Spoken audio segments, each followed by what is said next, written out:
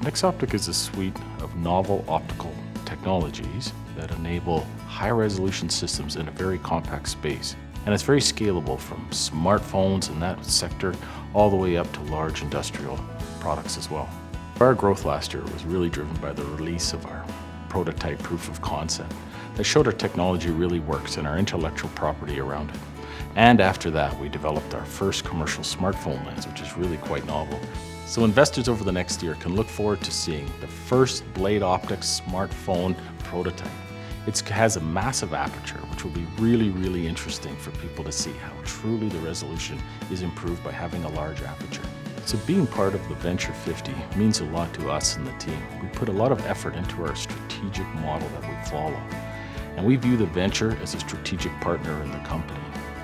The world of optics is changing, and with the Venture's help, our investors get to change it with us.